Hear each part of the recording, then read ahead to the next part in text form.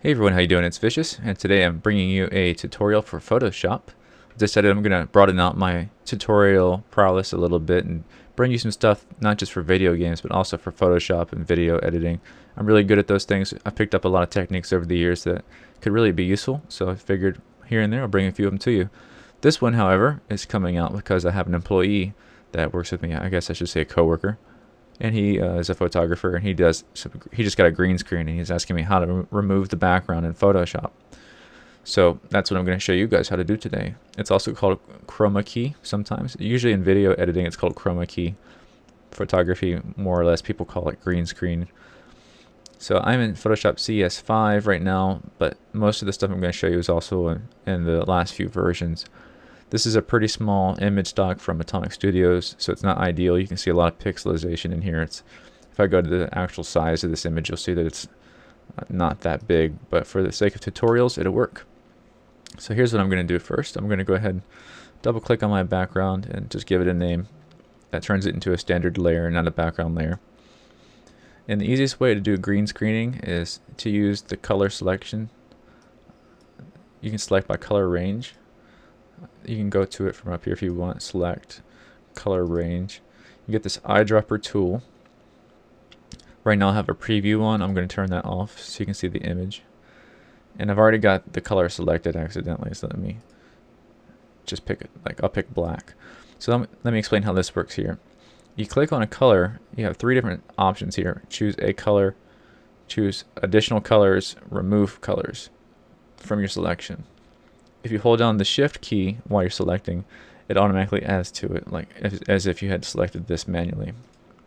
Since I clicked on that black bra area, you can see this white areas on this little preview here are what's currently selected on the image. So if I was to hit OK right now, that would be kind of like what I would get, like this. We don't want that, so we'll step back, select color range. Here's what you want to do. Click on your green somewhere, and then start shift clicking all around, because there's different shades of green here. The better your resolution of image, the better your lighting, the better the green screening, the better this will come out. But make sure you click everywhere around until you get a really good selection of greens. I recommend that you go ahead and do something like this grayscale preview. That way when you adjust the fuzziness, which is basically the range, you can adjust it and get a really good idea of what it's going to look like. Usually I like to go too far to where I see it starting to make the subject transparent, and then back it off until I see no transparency, like right there. Looks good. So we're going to hit OK, and we have a selection now that's selecting all the green screen. Some people might be tempted to hit the delete key and delete the screen in the back like that. That would be a destructive editing process, and I never use destructive editing unless it's a very minor project. Here's how I would teach you how to do this. We're going to undo again. Go ahead and click on the Add Mask button here, and it's going to add a layer mask. Because the selection I had was reversed from what I needed, instead of cutting away the background, it cut away the subject, and that's okay. Click on your layer mask, go to Image, Adjustments, and invert. The shortcut for that is Control-I. And now you can see the person is white, the background is black on the mask, so it's masking out the green background. While we're at it, I'll go ahead and take my selection tool, and I'm going to fill this with black by hitting Shift and Backspace to get the fill command, and that's going to take that out of there as well. So this is looking pretty good already, you have to admit, but there's ways to make it even better. So there's a new thing in the last few versions of Photoshop that gives you more refining options for masks, and that's exactly what it's called. If you go under Selection, you'll find Refine Mask,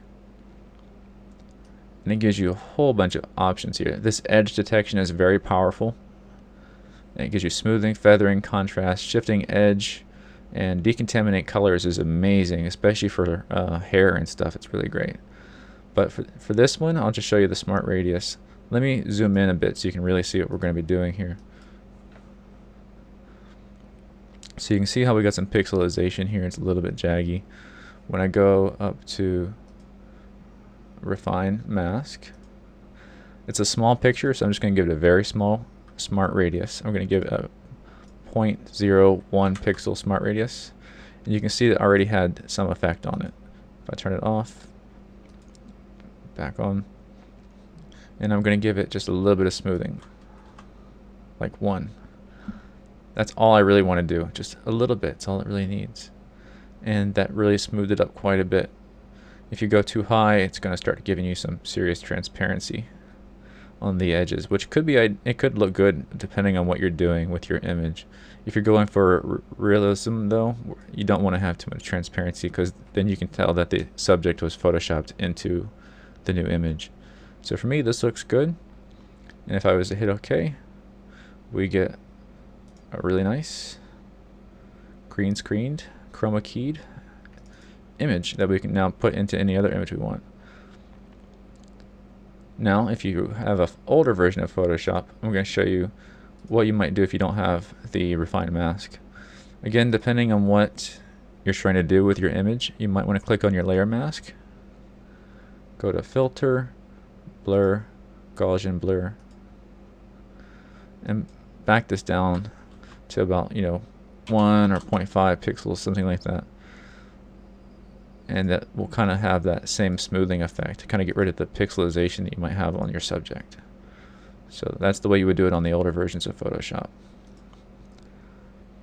Alright guys, that's how you do it on Photoshop. Now what I'm going to do right after I finish this, I'm going to have another video coming up for how to do this on GIMP. I am not really good with GIMP, however I did play with it enough to figure out how to do green screening on GIMP, and that's for all the people out there who want to use the free alternative to Photoshop, because Photoshop is a pretty expensive program depending on how you get it.